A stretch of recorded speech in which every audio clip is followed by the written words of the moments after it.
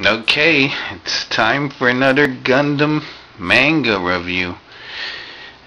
I picked up the latest issue of Gundam 00F from Bandai. This is volume 2. Hixar Fermi. And the Salasud. And I think this is the Abahol. Well, I don't know how to pronounce their names, but you can yell at me in the comments. So, let me see. Let me bring this up just a little bit. Adjusting the camera. It was alright. It was pretty good. I had already read it online, but still, I wanna have something to read on the train. It was a one-day read, so that worked out well. I am thinking of picking up the Japanese versions in Book Off if I can find them. Book Off is used. It's a store that sells used Japanese stuff in Manhattan. It's right that. It's that street right in front of the New York Public Library where they filmed Ghostbusters, the one with the lions in the front. It's pretty good. So I want to get the Japanese ones so I can use them as reference without having to worry about reading. Because I don't want to destroy these, which I can read, but the Japanese ones, I don't know, it's just pretty pictures. So we get some color pages at the beginning.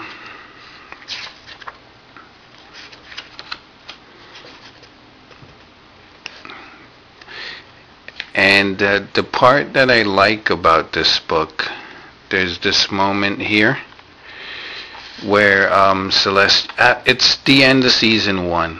So Fawn goes out into Astria, and there's a whole bunch of wreckages of GNXs, and there's a GN drive, so he takes it. And Hanayo says, there's some UN forces in the direction of that in the direction where that solar reactor drifted from. So this is the reactor for the Kyrios. The Meister may have been captured. Should we rescue him? And Fawn's like, ha! A guy who can't wipe his own ass shouldn't be a Meister. And then they see a bit of a mobile suit. The unit is drifting out into deep space, and Fawn's like, it's in my way, and he kicks it, and it's Patrick Colasar. He's in there. He's like, whoa, what the? Taisa! Colonel. And then they approach the next target. It's the drifting remains of Denali. And Hanayo is like, Tieria! And the solar reactor is gone. It must have already been ejected. And Fawn says, there's nothing here for me, let's go. And she says, wait, Fawn. And he's like,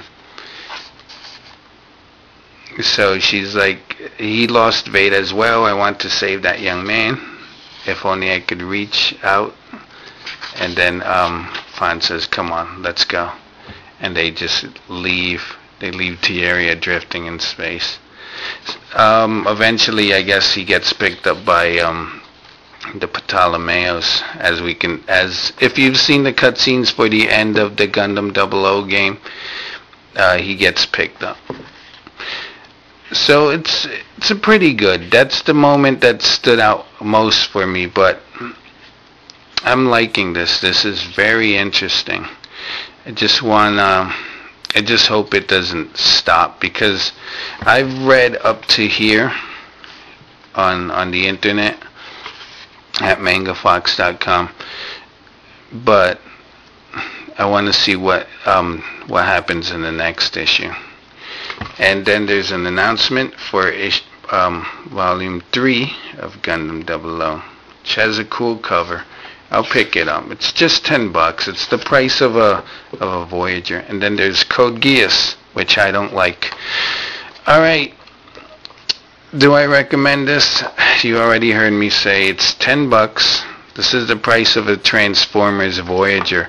I mean, until new cooler Transformers come out, which they will be coming out, until they come out, or if you could find Braun, he looks pretty cool, then I would recommend picking up something to read. Why not feed your brain? Alright, thanks for watching. Bye.